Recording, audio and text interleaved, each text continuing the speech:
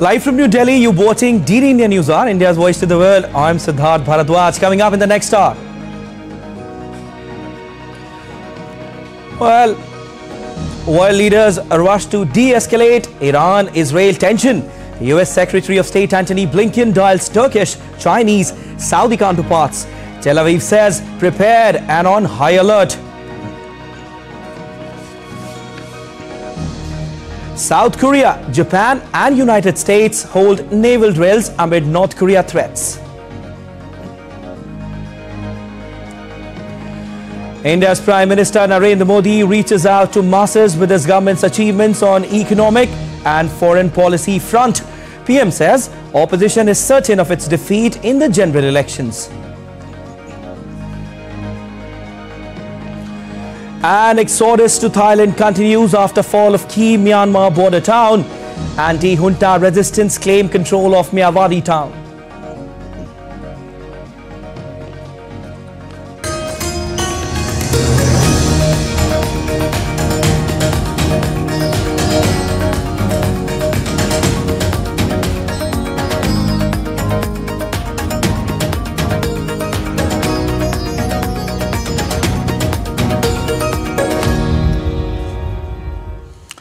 As tensions in West Asia escalates, Tehran's envoy to the UN claims that if the UN Security Council had denounced the attack, the imperative for Iran to retaliate on it for its diplomatic compound in Damascus may have been averted. Iran has signaled to Washington that it will not act impulsively in response to Israel's attack on Syrian embassy. Iran will instead attempt to prevent a significant escalation as Tehran presses demands including a Gaza truce. Reportedly, Iran's message to Washington was conveyed by Iranian foreign minister during a visit on Sunday to the Gulf Arab state of Oman, which has often acted as an intermediary between Tehran and Washington. The diplomatic messaging points to a cautious approach by Iran as it weighs how to respond to the April 1st attack in a way that deters Israel from further such actions but avoids a military escalation. Meanwhile, Israel said it has been bracing for possible Iranian retaliation for the killing of a senior general and 6 other Iranian officers in an airstrike in Damascus on April 1st. We are prepared both defensively and offensively in a variety of capacities of the army. An attack from Iran's territory will be solid proof of Iran's intention to escalate in the Middle East and stop hiding behind its proxies. And US Secretary of State Antony Blinken has engaged in talks with his Turkish, Chinese and Saudi Arabian counterparts amid concerns that Iran will strike Israel in retaliation for a strike in Damascus. During the talks, the US has expressed its concern towards the tensions in West Asia and made clear that escalation in the region is not in anyone's interest. I don't have any calls to announce, but we have been engaged in a series of contacts, not just at his level, but at other levels too, to talk to foreign counterparts to send this very clear message to Iran that they should not escalate this conflict. We continue to be concerned about the risk of escalation in the Middle East, something we have been working to mitigate and contain since the attacks of October 7th, and specifically about the threats made in recent days by Iran against the state of Israel and the Israeli people. Well, the White House has affirmed the U.S. ironclad commitment to Israel's security and asserted that U.S. was not involved in the Damascus strike. Top U.S. commander for the Middle East, General Eric Kurilla, is in Israel for talks on security threats with country's military officials. We've been very clear about that. And we've been very clear that to Iran that we're not involved in the Damascus strike, right? We've been also very clear. I'm not going to get into public back and forth. We communicated to Iran that the U.S. had no involvement in the strike. All right, and DD India's Ishan Garg joins us live from Brussels for more. Ishan, tell us about the latest happening in the Middle East and how's the world reacting to it? Well, tensions have, of course, once again flared up in the Middle East. They have been flaring up since the October 7th attacks on Israel, and now it seems to be looking as if the entire area is some sort of a powder keg, because you've got the Irani-backed Houthi rebels launching strikes saying that they support the Palestinian cause, and at the same time you've got world leaders from Germany, from the UK, and also from Russia asking Iran to not escalate tensions. In the most recent press conference by the German Foreign Minister Annalena Baerbock, she said that any sort of escalation in this territory could have dire consequences for the entire area of the Middle East, and they have been asking Iran to tone down the pressure a little bit. The British Foreign Secretary David Cameron has said that the possibility of a miscalculation or some sort of a misstep in this area could have very dire consequences, and therefore they are trying to reduce the pressure a little bit. But at the same time, we haven't heard anything from the European Union, which has been a big critic of Iran. So of course pressure here is rising in Brussels on the European Union to issue some sort of a statement addressing this potential big pressure situation in the Middle East. All right, Ishan, what more do we know about the attack itself, that claimed 13 lives and created an uproar?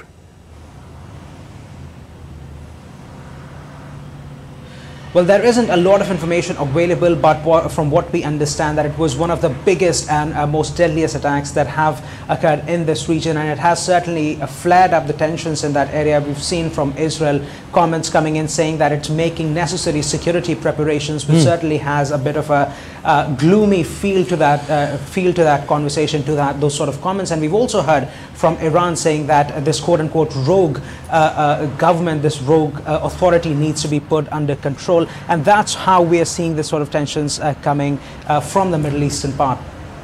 All right, we'll leave it there. Thank you so much, Ishan, for joining in and for your analysis. Well, amid the growing tensions in the Middle East, Russia, Germany and Britain have called for restraint from all sides. Russia urged its citizens to avoid travel to the Middle East, especially to Israel, Lebanon and the Palestinian territories. Meanwhile, German airline Lufthansa extended its suspension of flights to Tehran. This follows Israel's declaration of preparedness to address security threats as the region braces for a potential Iranian attack. Well, the UN Security Council has failed to reach consensus on the Palestinians' bid for full UN membership. Aiming for international recognition of their statehood, Palestinians have lobbied for full UN membership for years. Palestine currently holds observer status at the world body since 2012. Any request to become a UN member state must first pass through the Security Council, where Israel's ally, the United States, wields a veto and then be endorsed by the General Assembly. Well, the US National Security Advisor Jake Sullivan is set to visit India next week on 17th of April.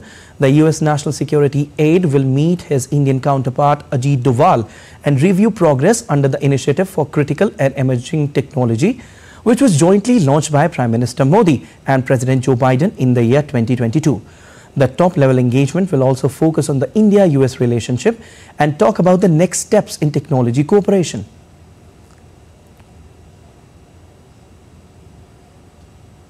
All right, and still to come on DD India News Hour. Russian missiles and drones destroy a large electricity plant near Kiev.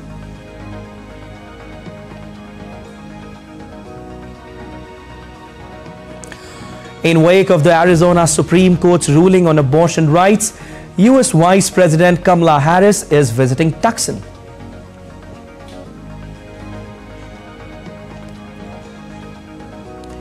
South Korea, Japan, US hold naval drills at sea amid North Korea threats.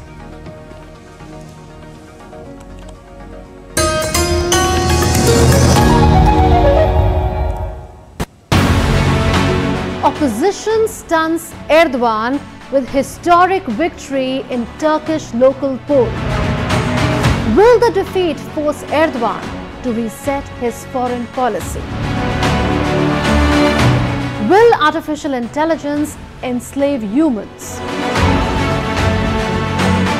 And crypto king Sam Bankman-Fried will grow old in jail, so what lessons should we learn from his conviction?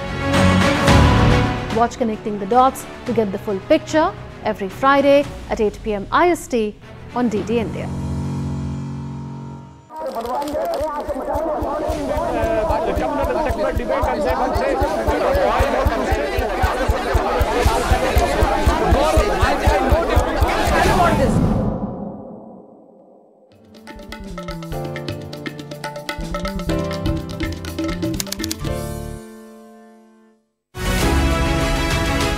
Regional parties call the shots in the northeast. Will local issues play high over national issues? What are the issues that matter in Mizoram, Nagaland, Tripura and Manipur? On the Great Indian Election on Friday at 8:30 p.m. IST and 1500 hours GMT, only on DD India.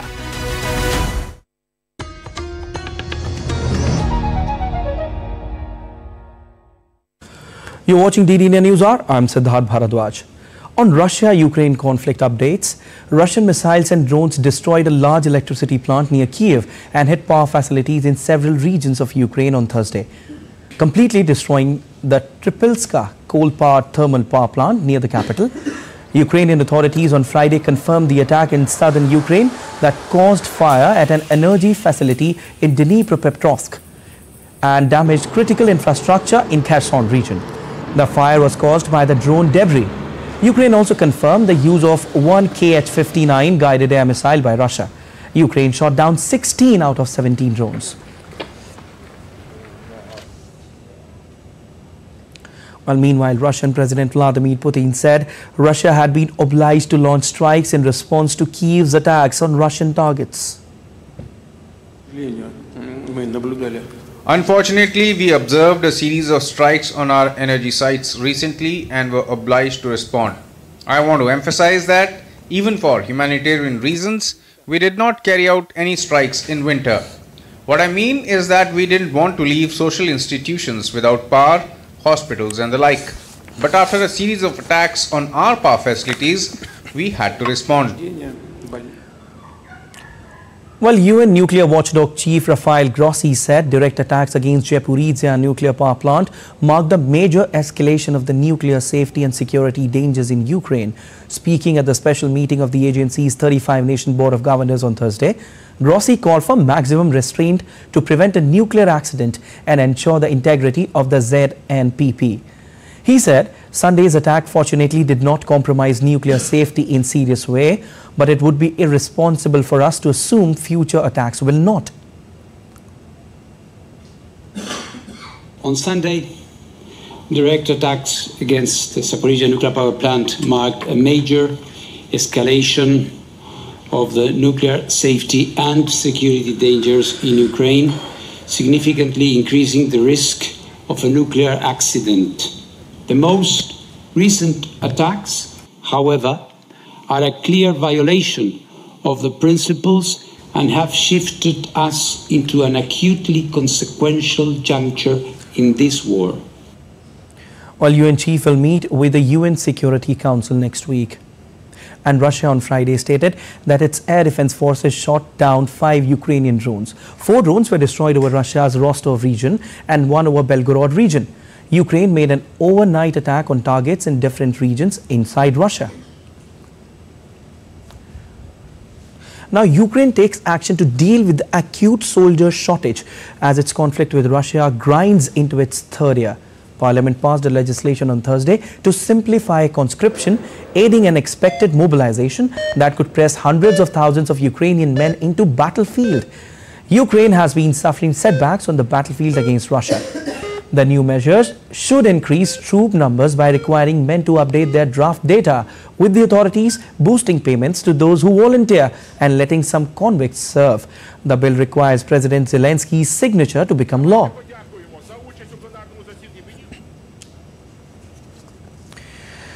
All right, and DD India's Dasha Chernashova joins us live from Moscow. Dasha, now, apparently, Russian missiles and drones destroyed a large electricity plant near Kiev. How do you analyze the situation where Russia is targeting the energy infrastructure in several regions of Ukraine?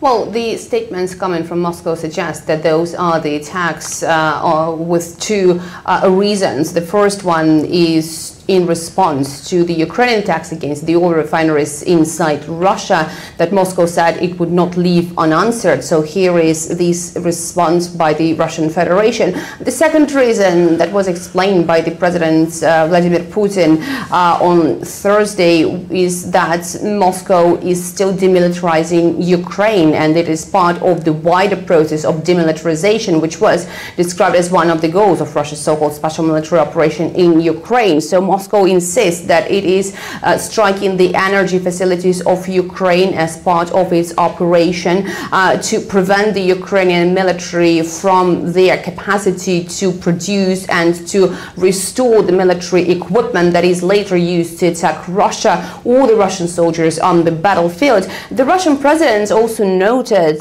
that Russia was refraining from the attacks against the energy facilities of Ukraine throughout winter, and that was done for the humanitarian purposes, with Moscow saying that it didn't want to inflict significant damage on the civilians, and with Moscow constantly saying that what it is doing in Ukraine is related only to the military complex of Ukraine. It is not targeting the civilian population.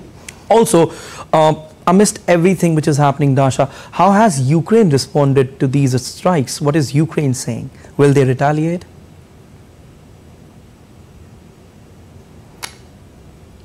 Well, what we understand is, from the analysis of the Russian political scientists and military analysts, is that Ukraine continues to attack Russia with its drones against the backdrop of failures on the battlefield. And this is also the position of the Russian officials. So the understanding in Moscow is that Ukraine will continue to use those attacks by Russia against the military-industrial complex to ask for more weapons that would be later used against Russia, and Russia in response will continue to eliminate those weapons on the Ukrainian territory. So that does look like the vicious circle from what we're hearing from the analysts here in Russia. And the understanding now is that the sides are more inclined to get to the negotiating table.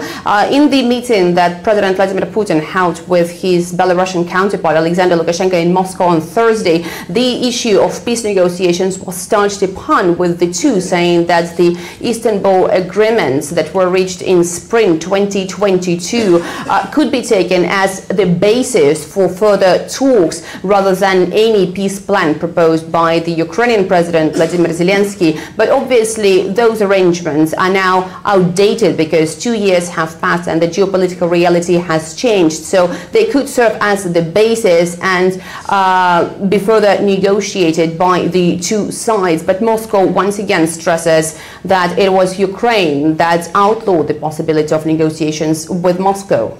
All right, Dasha, Russia and Kazakhstan, they are battling record floods. You stay with us, I'll come back to you on this. While Russia and Kazakhstan continue to battle record floods as rivers rise further, the village of Kamenskoye in Russia's Kurgan region was being evacuated on Friday morning after the water level then rose 1.4 meters overnight. Kamenskoye is a settlement along the Tobol River, which also flows through the regional center Kurgan, a city of 300,000 people. In the city of Orenburg, water levels crossed 11 meters on Friday. Similar scenes are being witnessed across northern Kazakhstan. A state of emergency remained in effect in 8 affected regions of the country, evacuating almost 98,000 people. Emergency workers have so far removed 8.8 million cubic meters of water from flooded areas. The deluge of meltwater has forced over 120,000 people from their homes in Russia's rural mountains, Siberia and Kazakhstan. Well, DD correspondent Dasha Chernyshova is still with us. Dasha, could you give us some updates as Russia and Kazakhstan continue to battle record floods as rivers rise further?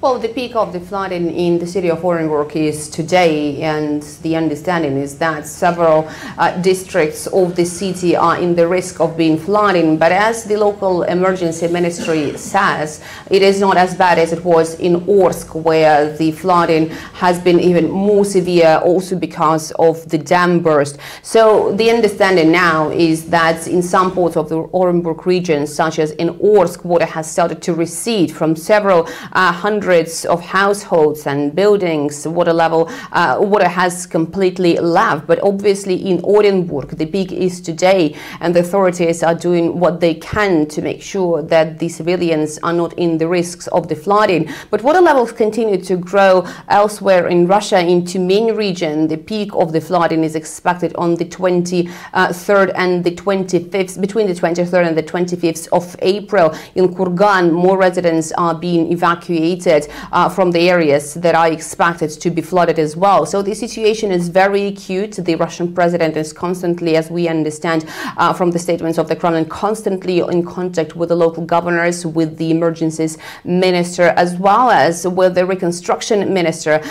He urged the Russian authorities to think preventively about the reconstruction effort, because those are not just the households, not just the buildings that are being damaged because of the flooding, but the infrastructure that people use, the roads that are completely destroyed by this water. So a lot of effort will have to be made in order to make sure that residents in those territories get back to the normal life as soon as possible. Thank you so much, Dasha, for joining in and for your analysis. All right, and staying with Europe, Britain's tepid economy is on course to exit a shallow recession after output grew for a second month in a row in February and January's reading was revised higher. According to official data, gross domestic product expanded by 0.1% in monthly terms in February, as expected in a Reuters poll of economists. January's reading was revised to show growth of 0.3%, up from 0.2% earlier. The data confirmed Britain's economy started 2024 on a stronger footing, with a 3-month average growth rate rising to 0.2% in February from 0 in January, the highest such reading since August. The figures are also likely to reinforce the Bank of England's cautious tone around the prospect for interest rate cuts, with the economy on track to slightly exceed the central bank's expectation for a 0.1% expansion in the first quarter.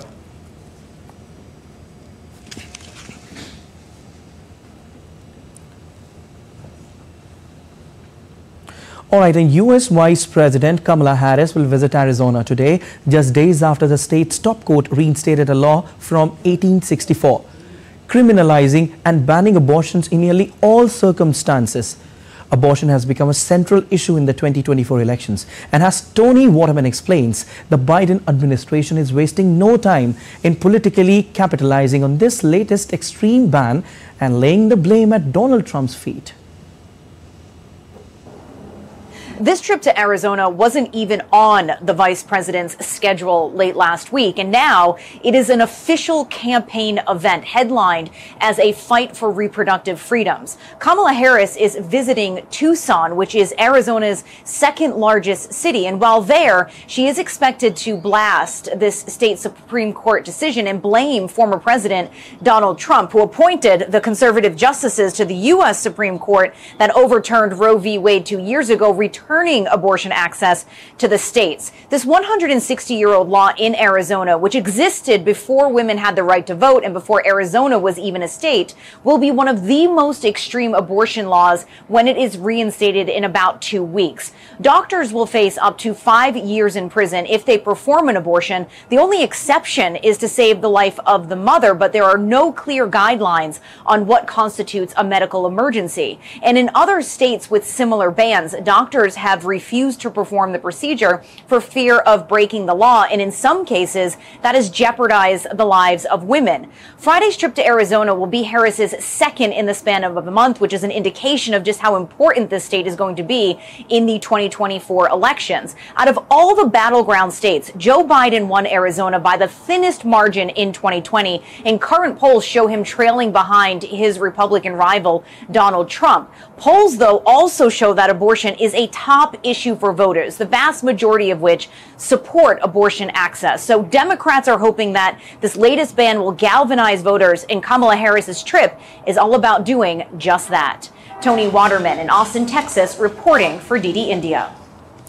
All right, another news from the United States, where the Federal Bureau of Investigation is concerned about the possibility of an organized attack in the United States. similar to the one that killed scores of people at a Russian concert hall last month. FBI director told the House of Representatives panel on Thursday that the attack might be carried out by an individual or small group inspired by the conflict between Israel and Hamas in Gaza. A March 22nd attack on a concert hall in a Moscow suburb killed at least 144 people, the deadliest in Russia in 20 years. A branch of the Islamic State terrorist group claimed responsibility, but Russian President Vladimir Putin, without citing evidence, has sought to blame Ukraine. All right, and Japan's Kishida addresses the U.S. Congress after U.S. President Joe Biden hosted him and Philippines President for a trilateral. Long simmering tensions between China and its neighbors took center stage at the meet, where three leaders pushed back on Beijing's stepped-up pressure on Manila in the disputed South China Sea. The United States defense commitments to Japan and to the Philippines are ironclad. They're ironclad. As I've said before, any attack on Philippine aircraft, vessels, or armed forces in the South China Sea would invoke our Mutual Defense Treaty. We seek to identify ways of growing our economies and making them more resilient, climate-proofing our cities and our societies, sustaining our development progress, and forging a peaceful world for the next. In order to secure peace and prosperity in the Indo-Pacific, I hope to reaffirm our intention to further strengthen trilateral cooperation and to present the specific way forward through today's meeting. And China's foreign ministry summoned a Japanese diplomat on Friday. Beijing expressed grave concern and strong dissatisfaction over alleged negative comments regarding China at the recent trilateral summit between the US, Japan and the Philippines. All right, and shifting focus to Asia Pacific, Myanmar citizens queued at border to crossing to flee to Thailand early on Friday, a day after Myanmar witnessed brutal attacks that has been growing in strength. Daily, more than 4,000 residents on Myanmar's border have fled to neighboring Thailand, fearing for their safety after hearing the sound of aerial bombing. Thai Foreign Minister Bahida Nukara is scheduled to visit Mae Sot from Myawaddy later on Friday to assess the situation. And South Korea, Japan and the United States staged long-planned joint naval exercises involving an American aircraft carrier to ensure readiness against nuclear and missile threats from North Korea. The two-day drills held in international waters brought together the USS Theodore Roosevelt and the destroyers Howard, Russell and Daniel Inouye. The South Korean Navy said that during the training, a multi-year joint exercise plan was set up after last year's three-way summit. North Korea has been accelerating weapons development, and leader Kim Jong-un said on Wednesday that now was the time to be more prepared for war than ever.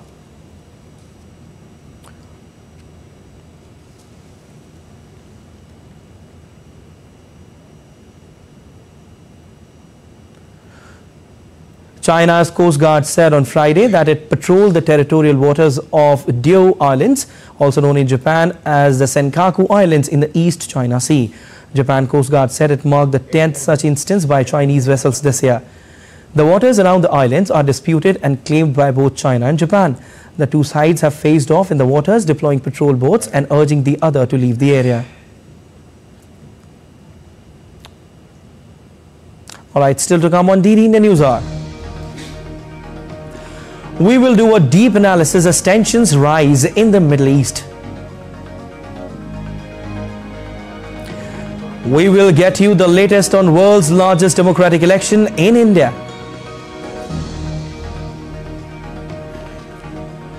NIA detains two suspects from West Bengal in connection with the blast at a cafe in India's Rameshwaram.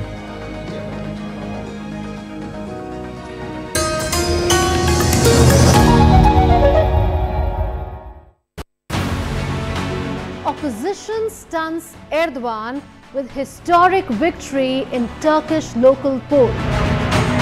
Will the defeat force Erdogan to reset his foreign policy? Will artificial intelligence enslave humans? And crypto king Sam Bankman-Fried will grow old in jail, So what lessons should we learn from his conviction? Watch Connecting the Dots to get the full picture every Friday at 8 p.m. IST on DD India. Regional parties call the shots in the Northeast. Will local issues play high over national issues? What are the issues that matter in Mizoram, Nagaland, Tripura and Manipur? On the Great Indian Election on Friday at 8:30 p.m. IST and 1500 hours GMT, only on DD India.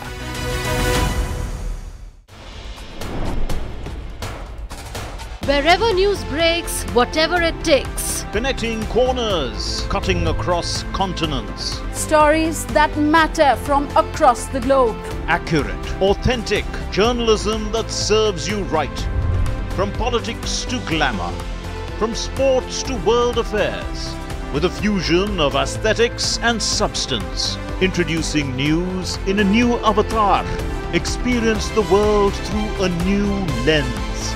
Stay tuned to DD India for an exciting journey beyond borders.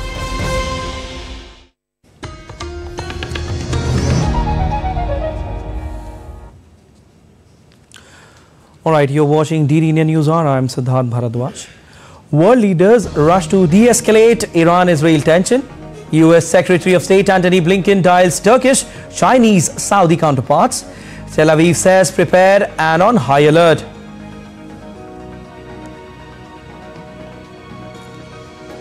South Korea, Japan and United States hold naval drills amid North Korea threats. India's Prime Minister Narendra Modi reaches out to masses with his government's achievements on economic and foreign policy front. PM says opposition is certain of its defeat in the general elections. And exodus to Thailand continues after fall of key Myanmar border town. Anti-junta resistance claim control of Myawaddy town.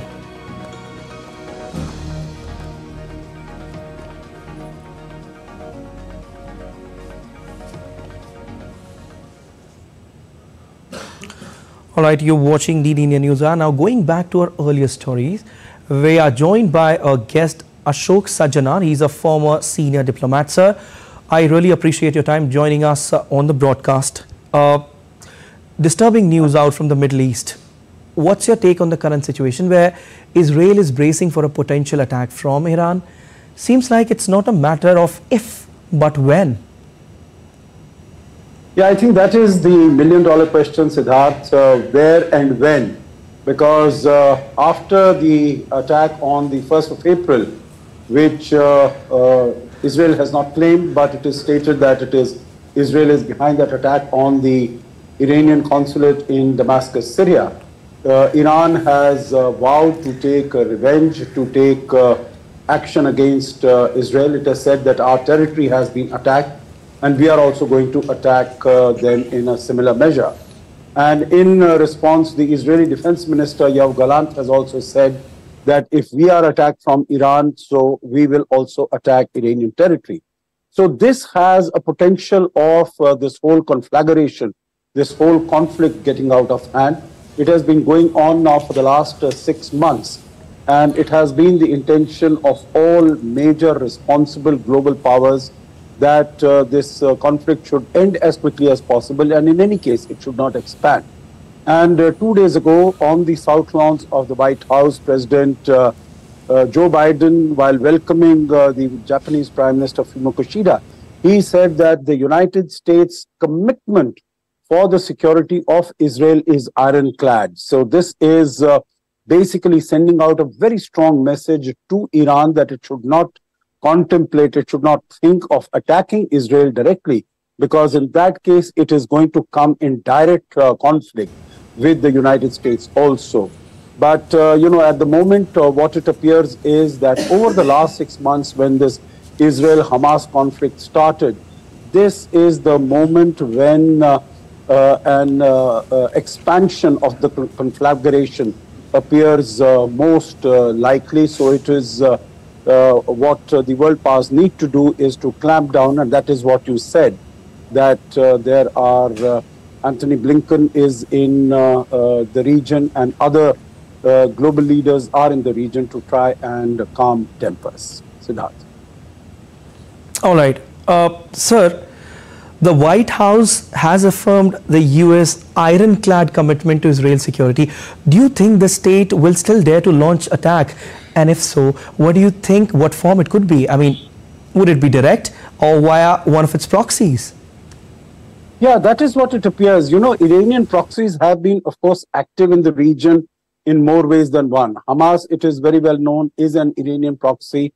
So the attack on the 7th of October was either with or without the knowledge, but definitely with the connivance of Iran. Okay. After that, we have seen Hezbollah attacking from the northern parts of Israel.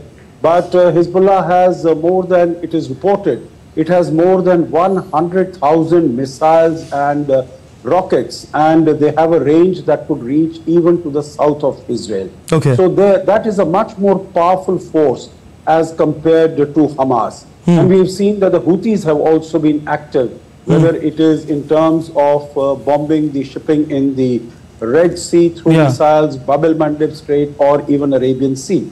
So it is a moot point as to where the attack will come and when it will come. So as I mentioned earlier, I think it is quite unlikely, although Imam Khamenei, the leader, the religious leader of Iran, has said at least twice in this week that we are going to punish Israel. But still, it would appear somewhat unlikely that Iran would launch a direct attack against Israel, because it does not have the capacity or capability to withstand the combined force of Israel and the United States. So maybe it is going to be upping the ante further through its other proxies like Hezbollah, Houthis, and also it could happen, the attack could take place on some of the Israeli embassies in different parts of the world, and Israel has been taking action to ramp up its security in different regions, in different capitals. It has even closed down some of its embassies so that they don't come under fire from Israeli proxies or Israeli actions. Okay, Mr. Sajjanar, Iran has signaled to Washington that it will not act impulsively in response to Israel's attack. What do you make out of this statement? What do you make out of this particular statement by Iran? Yeah, you know what Iran is thereby communicating. You would recall, Siddharth, that the IRGC, the Pasdaran commander of Iran, was killed, General Soleimani, was killed in January of 2020 in Iraq, in Baghdad, by a missile strike from Israel. And it is said that the October 7th attack by Hamas was really a revenge by Iran against Israel for this attack which had killed Soleimani. So it took them 2-3 years, more than 3.5 years, to really avenge this particular killing of General Soleimani. So here also the warnings have come, but I think Iran is not going to take such a long time in going out and trying to avenge this attack on its consulate in Damascus. It might take some time because preparations would be required, and as I said, it is more likely that some of its proxies are going to be used in launching this attack rather than in going directly against Israel itself. Siddharth. Okay, sir, also, the United States has restricted travel for its employees in Israel amid fears of an attack by Iran. Do you think the attack is imminent?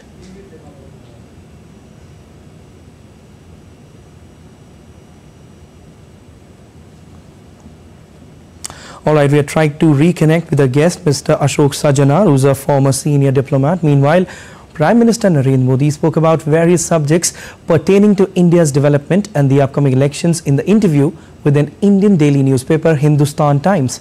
PM Modi said he is committed to taking strict actions against the corrupt. Steps are being taken even in states where BJP is in power. He said that elections are the biggest festival of democracy in India. He further added that even opposition believes that NDA will return to power. Slamming Congress, PM Modi said under BJP model, the priority is to strengthen the country in contrast to Congress model that focused on strengthening their family. He said that 25 crore people have come out of poverty and over 4 crore people have their own houses. He further said that this is just a trailer. A lot more work has to be done.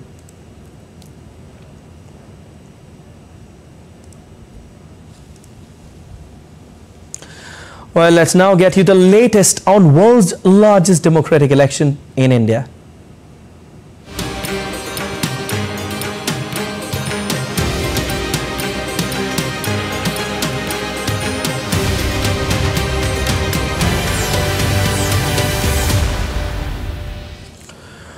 Well, notification for the election process on 94 seats in the third phase will be released on Friday.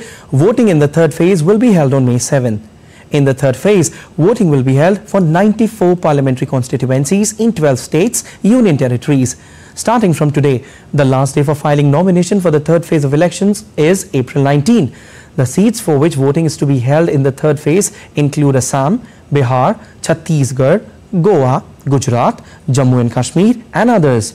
Also, there will be a separate notification for the adjourned poll in Madhya Pradesh, Baitul. While senior BJP leader and Prime Minister Narendra Modi is now addressing a public gathering in Bamar city in northern state of Rajasthan.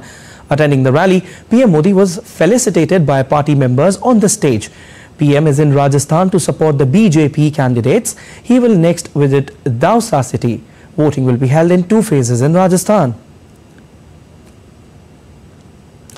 Election season is at its peak in India, with parties organizing multiple public meetings as the first phase of voting is slated for the 19th of this month. In order to garner support for the ruling Bharatiya Janata Party or BJP, Prime Minister Narendra Modi held rally in Jammu and Kashmir's Udhampur. Addressing the gathering, PM said that his government fulfilled promise of ending long sufferings of people of Jammu and Kashmir. सत्ता के लिए इन्होंने जम्मू कश्मीर में 370 की ऐसी दीवार बना दी थी, आपके आशीर्वाद से मोदी ने 370 की दीवार गिरा दी। मैं चुनौती देता हूं, हिंदुस्तान की कोई पॉलिटिकल पार्टी हिम्मत करके आ जाए, विशेष करके मैं कांग्रेस को चुनौती देता हूं, वो घोषणा करे वो 370 को वापस लाएंगे, ये देश उनका मुंह तक देखने को तैयार नहीं होगा। And with the Lok Sabha elections nearing, political parties are ramping up their efforts to woo voters, with leaders actively engaging with the public to garner support. Senior BJP leader and Union Home Minister Amit Shah held rally in Uttar Pradesh's Muradabad. During his address, Shah called Uttar Pradesh the major reason behind BJP's win in 2014 and 2019 general elections. 2014 और 19 दोनों में प्रधानमंत्री नरेंद्र मोदी जी बने, उसका सबसे बड़ा कारण मेरा उत्तर प्रदेश है। सबसे बड़ा कारण उत्तर प्रदेश। 2014 में 73 सीटें और 19 में 65 सीटें दी, और इसी के कारण मोदी जी पूर्ण बहुमत से प्रधानमंत्री बने। मगर इस बार तीसरी बार बनाना है, ना 73 चलेगी ना 65 चलेगी, इस बार 80 की 80 सीटें नरेंद्र मोदी की झोली में जाए। Well, the opposition parties are also going all out to woo the voters. Samajwadi Party chief Akhilesh Yadav held his first election rally in Pilibhit district of northern state of Uttar Pradesh. Akhilesh is scheduled to address rallies in Nagina and Bijnor. Congress President Mallikarjun Kharge will hold election rallies in Kalaburagi and Bidar in his home state Karnataka to seek support for its candidates, while Rahul Gandhi will attend a public meeting in Tamil Nadu on Friday. Bahujan Samaj Party leader Mayawati will also campaign in Uttarakhand's Haridwar. Addressing a public rally on Thursday, Mayawati accused Congress of not implementing public welfare schemes during its government before 2014. Well, as the election preparedness gaining momentum, a significant deployment of security personnel in Marwa and Warwan areas of Kishtwar district in Jammu and Kashmir on Thursday, jointly by District Election Office and Indian Air Force. In a unique voter awareness initiative, scuba divers in Chennai dove into sea, enacting the voting process 60 feet underwater.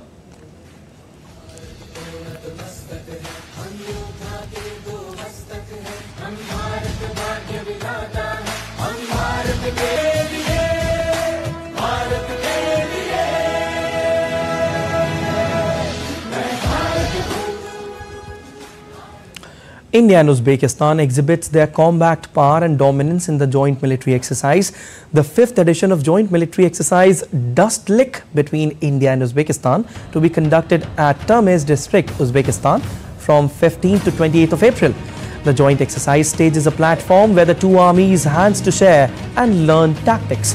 The 15 days exercise primarily aims at exchanging operational knowledge while enhancing interoperability between the armies of the two nations.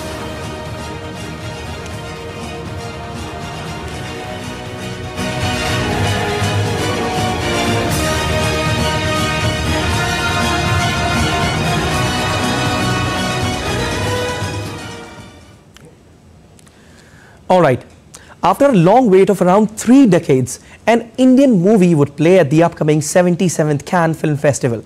Writer-director Payal Kapadia's All We Imagine as Light will premiere in the competition section. Kapadia had previously won the Golden Eye Award for Best Documentary at the 2021 Cannes Film Festival for her documentary A Night of Knowing Nothing. A joint production of India and France, the movie will be competing against Iranian filmmaker Ali Abbasi's The Apprentice, Francis Ford Coppola's Megalopolis and Yorgos Lanthimos' Kind of Kindness.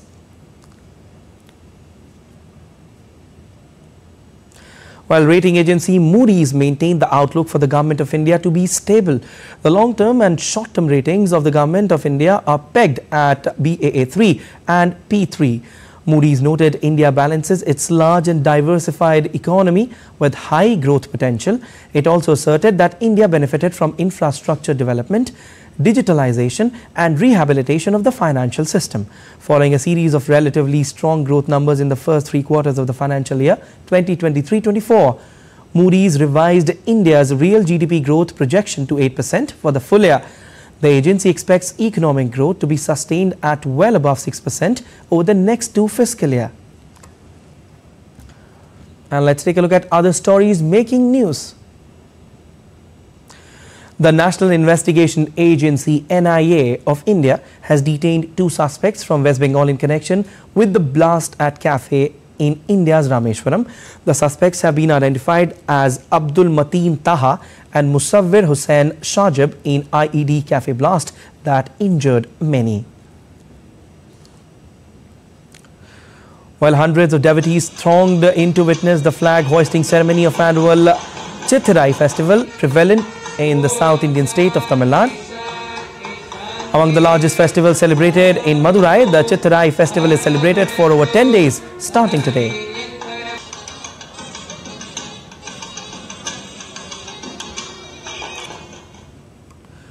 Alright, and still to come on DD India News Hour.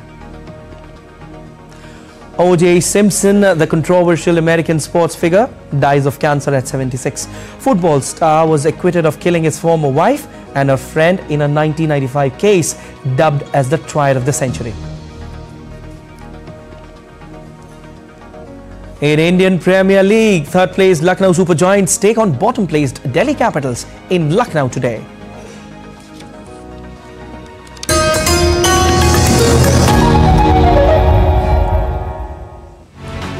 Opposition stuns Erdogan with historic victory in Turkish local poll. Will the defeat force Erdogan to reset his foreign policy? Will artificial intelligence enslave humans?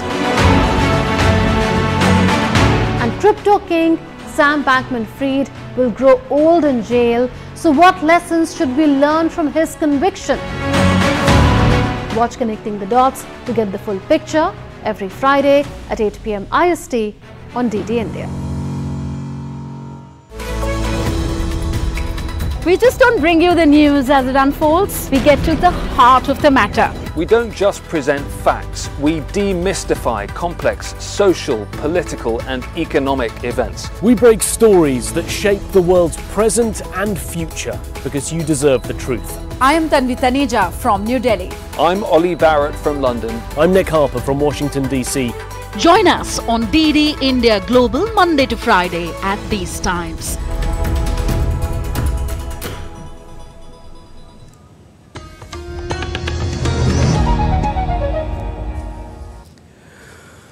Alright, you're watching DD India News Hour. I'm Siddharth Bharadwaj. The controversial American sports figure O.J. Simpson has died of cancer at the age of 76. Simpson rose to fame on the football field and remained in the spotlight when he was accused of murdering his ex-wife and another man in 1995. Ira Spitzer reports from Simpson's hometown of San Francisco.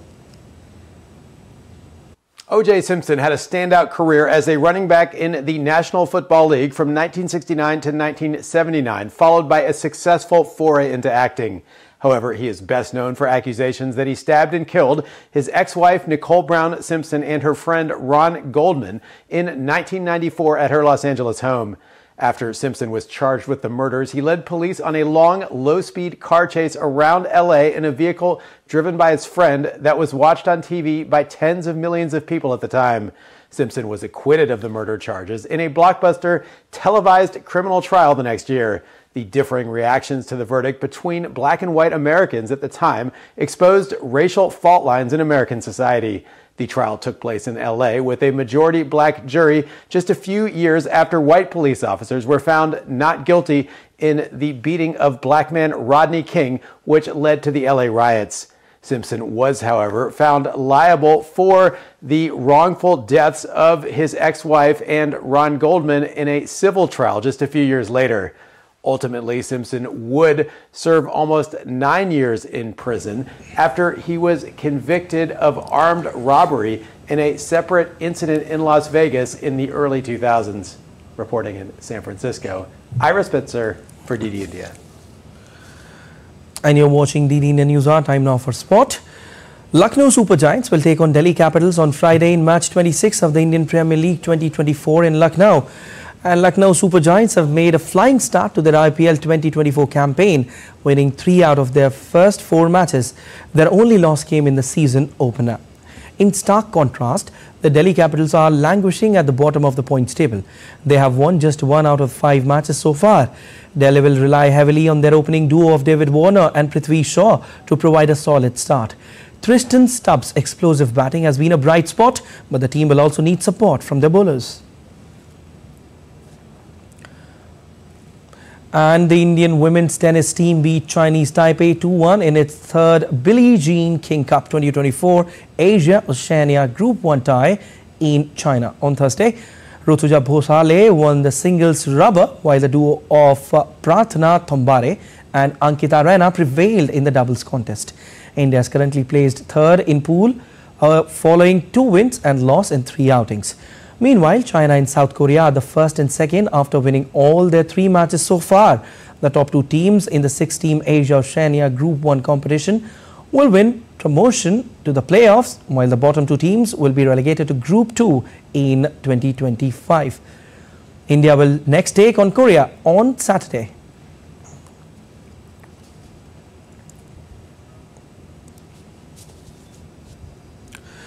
Well, Israeli actor Sahi Halavi, best known for his Netflix Hebrew show Fodder, sang a few lines from Hindi song Tujhe Dekha To Ye Jana Sanam from the super hit film of the 90s era, Dilwale Dulhaniya Le Jayenge. Listen in.